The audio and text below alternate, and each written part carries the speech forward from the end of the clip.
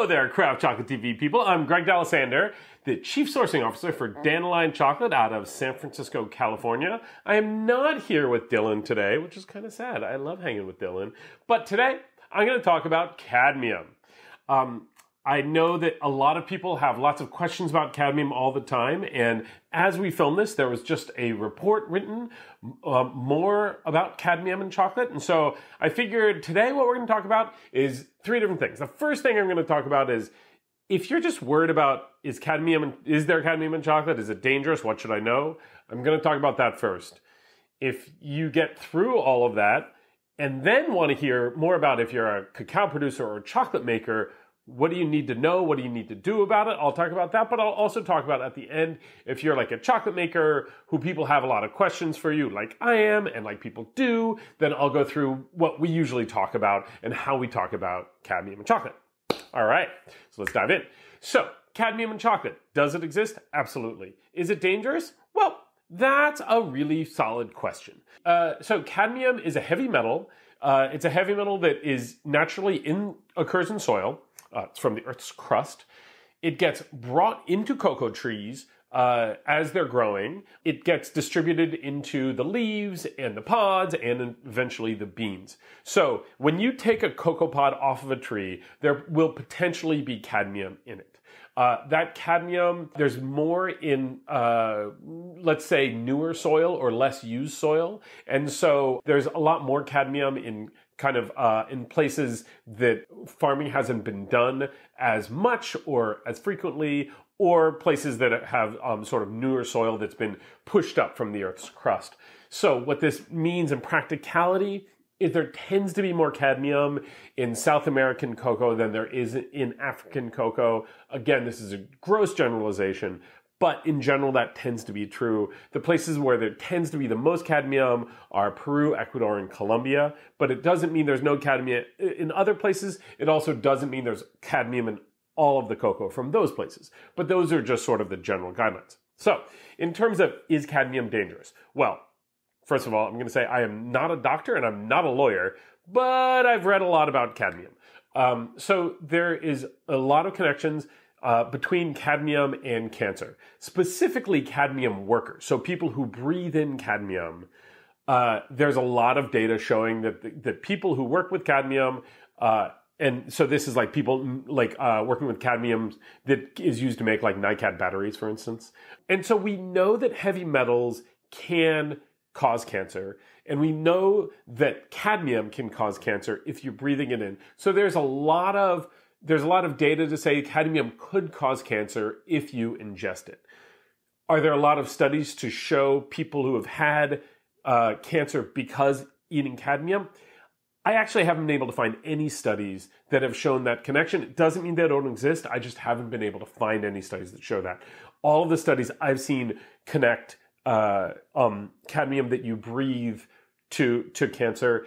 There's even a citation in Australia's health department website saying that they don't believe there's any connection between consumption of cadmium and cancer. But again, I'm not a doctor. This is what I've found in, internet research. Okay, so why are we worried about cadmium in chocolate if we don't know if there is a direct causal relationship between eating cadmium and getting cancer?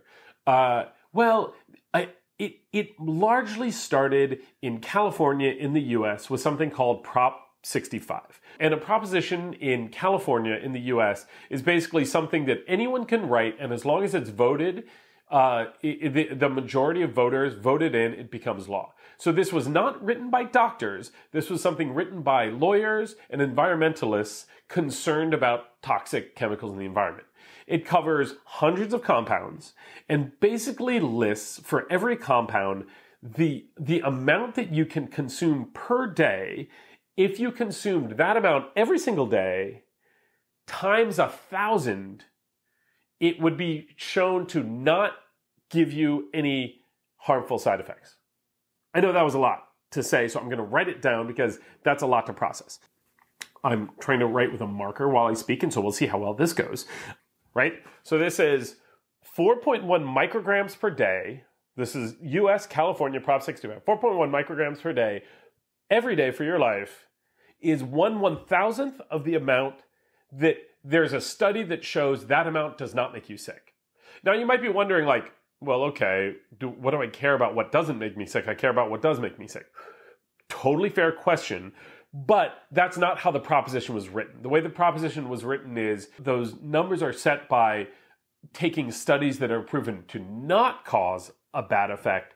Then you divide that number by 1,000, divide that number by days in your life, and that's where this 4.1 micrograms per day comes from.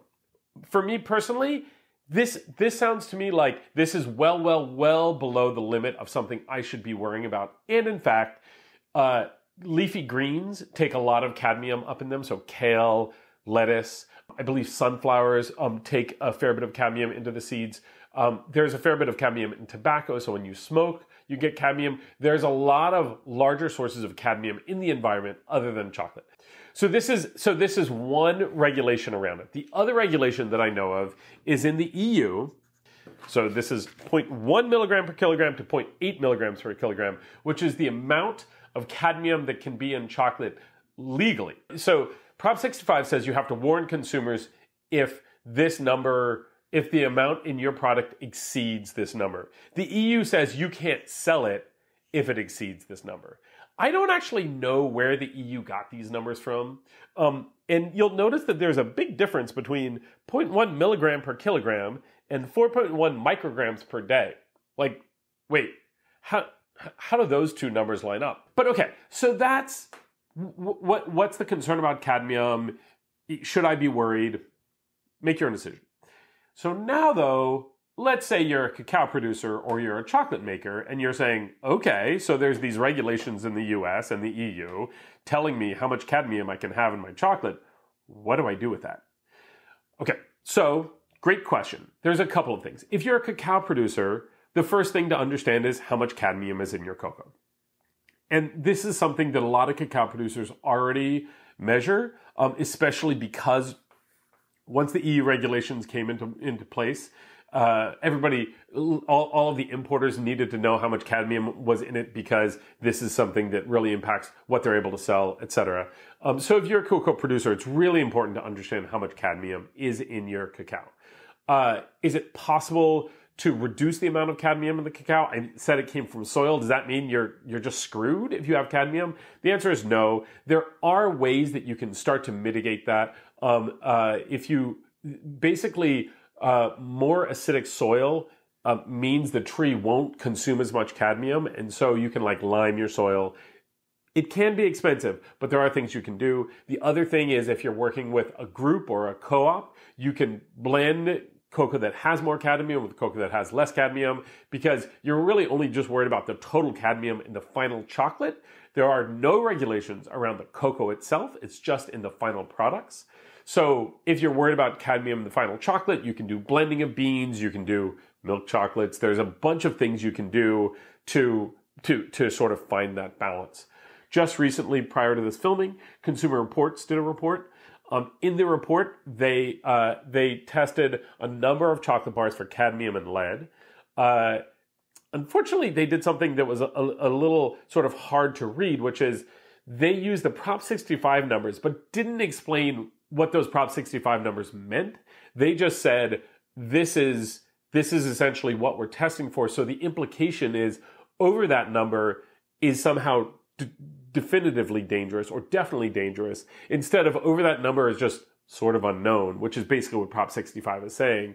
So it's really important as you read these sort of reports to sort of scrutinize them as to what they're actually saying, not what you assume they're saying, because they never actually say in it that it's dangerous. They just say in it that these are the numbers that California says, and so they tested those numbers, but they didn't actually connect that back to, and therefore it's very dangerous if you do this.